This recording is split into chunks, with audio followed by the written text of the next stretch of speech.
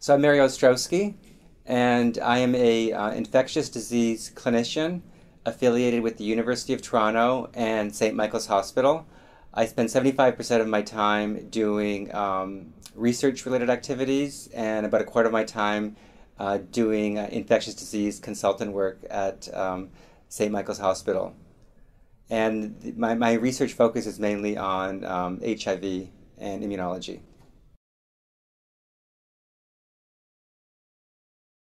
So since I'm an MD, I went through the medical teaching curriculum. So I received my MD in 1984 through the University of Western Ontario, and then I did specializations in a number of fields, and those included anatomical pathology, internal medicine, and infectious diseases. And when I finished my infectious diseases training, I was really fascinated with doing research on infectious diseases. And since I was doing infectious disease training in the late 80s, and that was really the height of the HIV/AIDS epidemic. So I had decided that at the time, since we didn't have very good treatments available, that it would be important to try to do research in HIV. And so I had contacted Anthony Fauci at the National Institutes of Health to see if I could work in his laboratory, and he agreed, and so I worked in his laboratory from 1994 to 1999 for 5 years. And then when I finished doing postgraduate training there, I was hired at University of Toronto to work here to continue doing a clinician scientist type of work.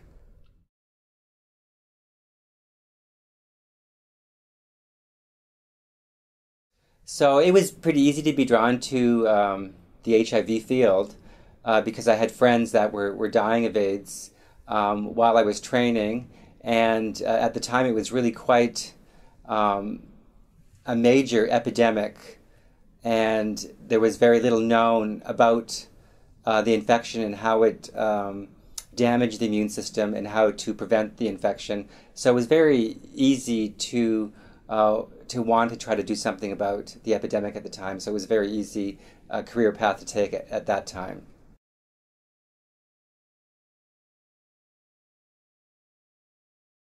So my program of research deals with a number of questions. The first question is we're trying to figure out how the HIV virus damages the immune system of a person. And even though we've known about HIV for at least 25 years, we still don't really understand how this virus is actually destroying the immune system. In addition, we know that when a person gets infected with this virus, their immune system can actually partially control the virus, but then somehow the virus is able to weaken the immune system and then allowing the virus to start growing without the control of the immune system. And we're trying to understand why that is. So why is it that HIV and other viruses like hepatitis C virus, why do those viruses, why are they able to escape from the effects of the immune system? And so we're trying to understand how the virus weakens the immune cells in the body to allow it to keep growing. And if we can figure out the mechanism of how the virus weakens these immune cells, if we can reverse that mechanism, then we can develop treatments to allow the immune system to actually control the virus and possibly get rid of it from the body.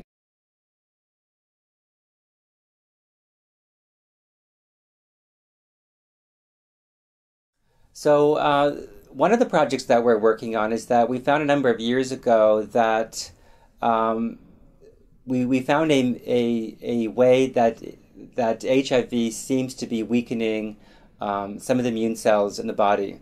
There's one immune cell in the body called a CD8 killer cell, and this CD8 killer cell, its job is to kill virus-infected cells.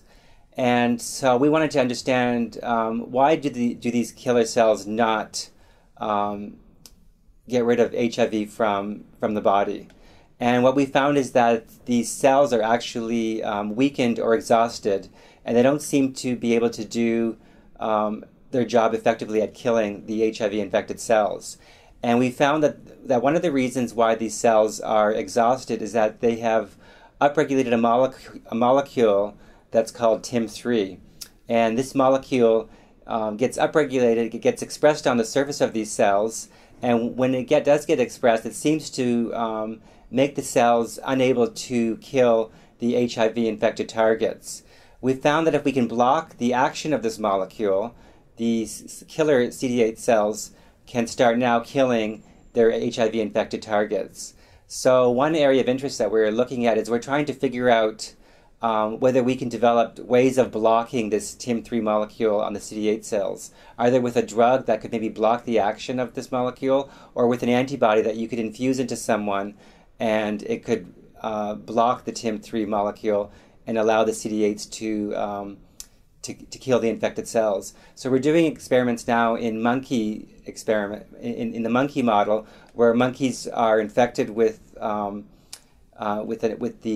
monkey counterpart of HIV called SIV, and we want to see whether if we block this TIM3 molecule, can we allow the monkey then to control the virus.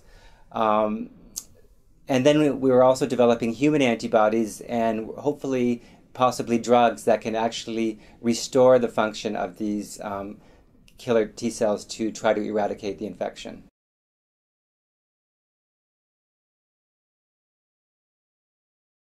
So the OHTN has been very important in helping me continue my research in Toronto and Ontario in general. I was able to get a career award through the OHTN that would allow me to do research without having to do clinical work to actually make a living. The Canadian Institute of Health Research, the body that actually gives the medical research dollars, does not have very good funding mechanisms to allow people like myself who are clinician scientists to develop career support to continue to do research. So the OHT actually filled that gap and has provided me funds for me to be able to do research without having to do other work to generate an income. So I've gotten career awards from the OHTN as well. In the past, the OHTN used to give research dollars for actual projects, and they had given me money for a number of projects. In addition, the OHTN gives a lot of training awards to young trainees that are interested in HIV research, and a lot of the students that work in my lab as well as postdocs have received quite a lot of financial support from the OHTN. Actually, I think the OHTN has provided more financial support than any granting agency for my lab.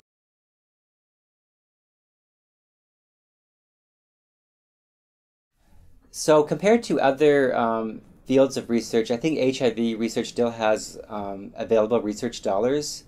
We know that HIV is still a problem because there isn't a vaccine and we can't eradicate the virus from the body. People need to go on lifelong treatment. There are still a lot of treatment side effects, and as well, access to treatment is still pretty poor, and many of the treatments are still expensive. So I think there's a lot of interest in HIV research, and the areas that are now people should be thinking of going into, at least from a biomedical point of view, is developing an HIV vaccine. We still don't know whether we're even capable of developing an HIV vaccine, but there have been a lot of new discoveries in immunology and in nanotechnology that could be used for a new investigator to try to figure out new ways of developing an HIV vaccine. As well, there have been a lot of advances in molecular biology and understanding just the way the cell works and how viruses work. So there's still a lot of room for people to work on cure-type research, to try to figure out ways to get rid of the virus that's still in a person's body while they're on drugs. So there's still definitely a lot of room for doing research. There's still research dollars available.